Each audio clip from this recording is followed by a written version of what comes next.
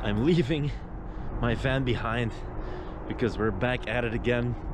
We're in the parking lot of Schiphol Airport and we're on our way to Namibia. So it's the third time we're going to Namibia and I'm pretty stoked about this third time. Last time we got over 80 species of reptiles and amphibians, so I'm hoping we're going to get close to 80, maybe even to 90 this time around. We'll see. But it's cold as fuck. I'm going to go inside of the airport and I'll meet you guys on the other side of the flight.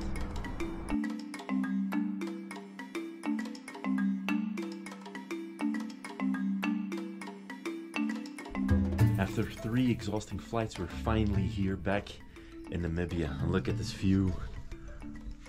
Oh man, this is amazing. Incredible. We're gonna have to wait for a few more people. They are going to arrive tomorrow, and then the moment that they are all here, the trip can start. So I'm looking forward to it.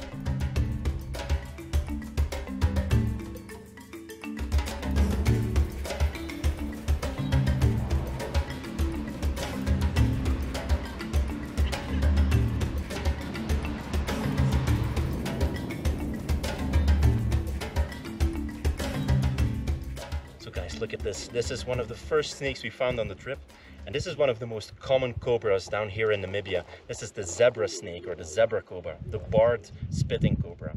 So these guys, this is a tiny individual, you know, so they can grow quite a bit larger than this, but a full-grown adult, it can literally spit you right in the face, right in your eyes, super accurately, from 3 to 4 meters away. It's insane. So these guys are really one of the kings of spitting here in southern Africa. Look at this, a gorgeous animal. He doesn't really want to hurt too much because I'm not stressing it out too much, but we're going to release it right here so he can go on his merry way.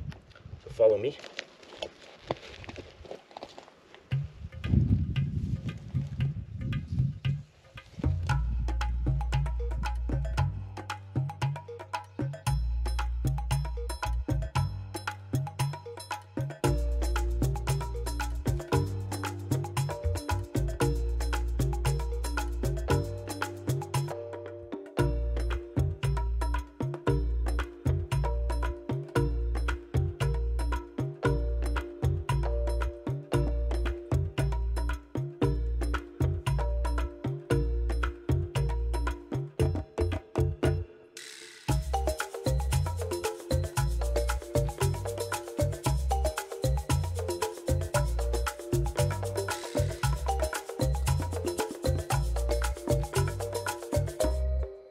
We made it to our second lodge of the trip after a long day of driving. Oh man, I'm so tired. It was so hot today out in the car, but we had a really good drive. We saw Varanus albigularis crossing over the road, Agama knobeli, you know, sitting on top of rocks, Agama atra as well, so it was a really cool drive, but it took so long. This is the third time I've done this drive, but I never get used to how long it actually takes. We're in H.E.R.P right now, getting ready for dinner, because we're gonna have an early dinner, then a night drive tonight. So I'm gonna take you guys on this night drive. Hopefully we'll see something cool. And then tomorrow morning, it's an early morning, because we're going to try for Bitis zeropaga as well, so the desert mountain adder, one of the hardest ones to find here in Namibia. So that's going to be for tomorrow. And after that, it's a bit of a drive again to Aus, and that's going to be one of the places that we're going to stay for the longest, because there's a lot of cool species down around Aus. So I'm going to get ready for dinner, and then it's off to a night drive.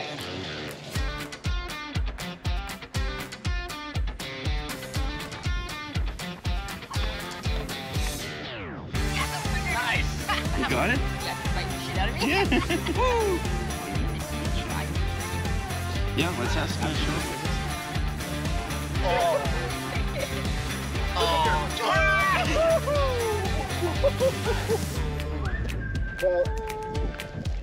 that's quite a fucker there.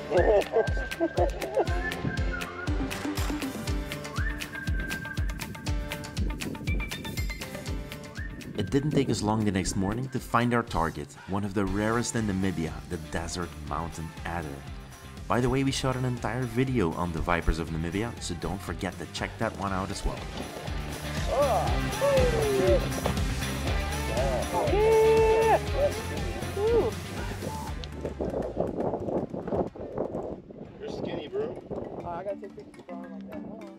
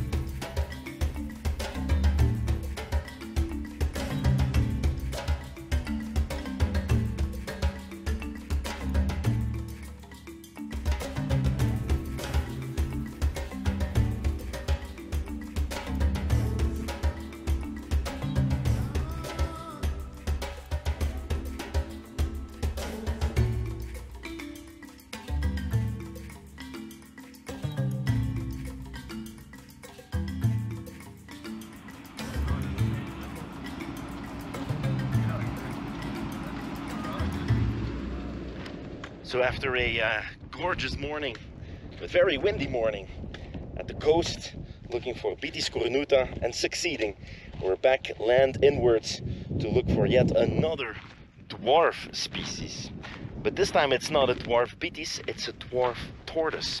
We're looking for the Nama padloper, actually one of the smallest tortoise species in the world. Now these guys, they're critically endangered, I think. I think the last time they got studied, I think they classified them as vulnerable. But due to the massive heat and drought here in Namibia, many people think that most of the population has already perished. So it's not looking that great for this tortoise. We're out here in the habitat. Look at how it looks. It looks amazing. Look at that. Still very windy out. We've got some tortoise biologists with us on the trip, so I'm hoping we're gonna get lucky and get one. But yeah, we'll see. It's gonna be looking for a needle in a haystack. We'll keep you updated on what we get.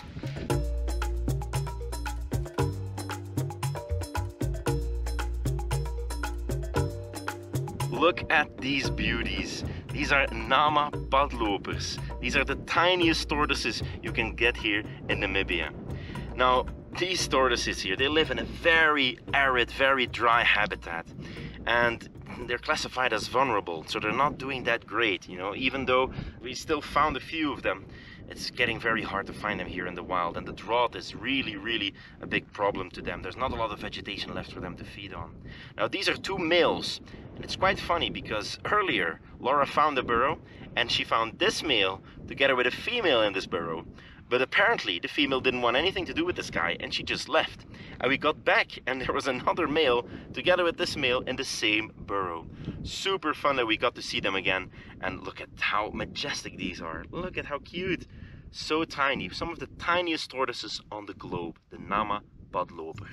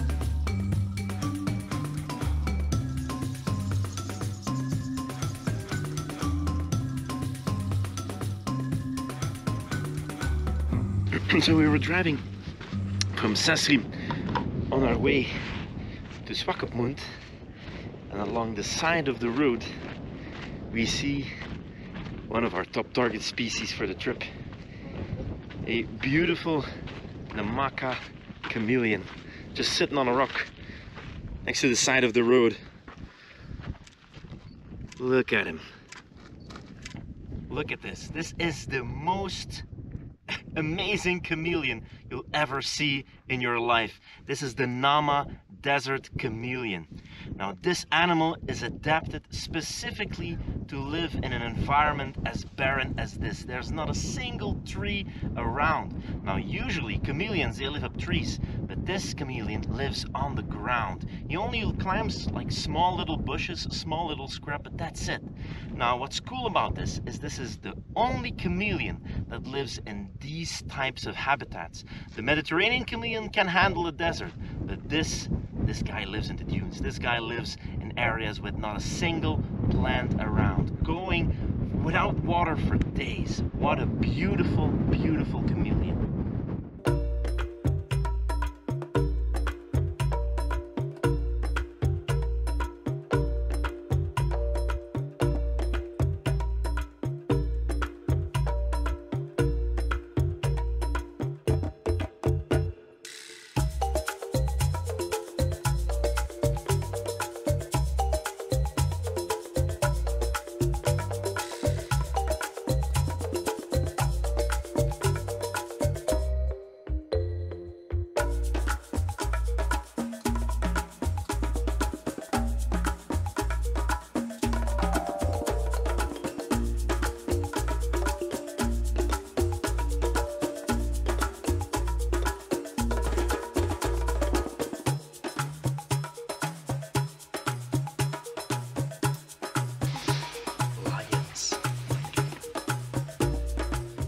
You can't visit Namibia without a quick stop at Etosha National Park for a proper African safari.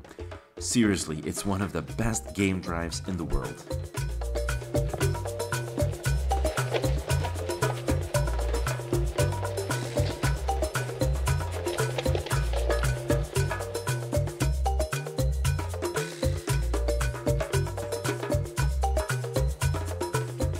So we arrived at our last destination of the normal Namibia expedition. We are now in the Erongo Mountains. We're gonna check what we can find out here, but it's been pretty hot all through the day and it's cooling down now a little bit. Maybe it's good for tonight. Maybe we'll find some stuff roaming around tonight because it's quite hot still, but during the day I'm not too sure. We're gonna look and see what we can get for our last spot of the expedition. But look at this. Look at this habitat. Look at that. There's a rock literally overhanging me right now. There's cracks everywhere. This is prime habitat for like rock pythons, boomslang, zebra spitters, even mambas, you know, and the occasional Angolan python, Angolan dwarf python. So yeah, pretty cool spot. Maybe get some drone shots in as well, because these landscapes are incredible. So yeah, we'll see.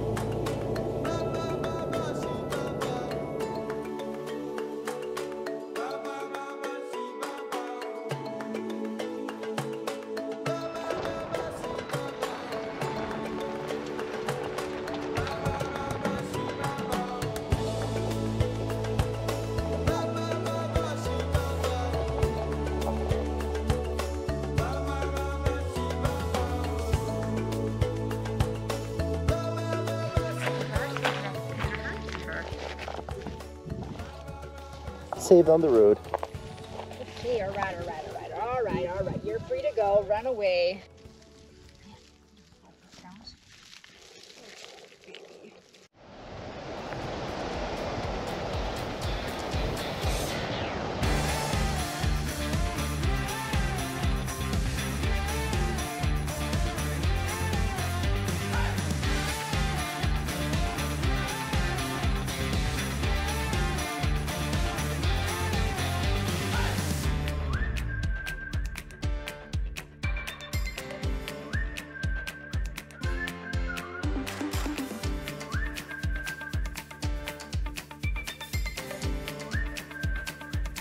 Big zebra spitter.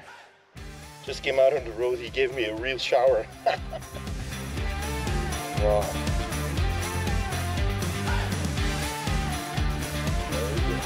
Oh, that's super cool.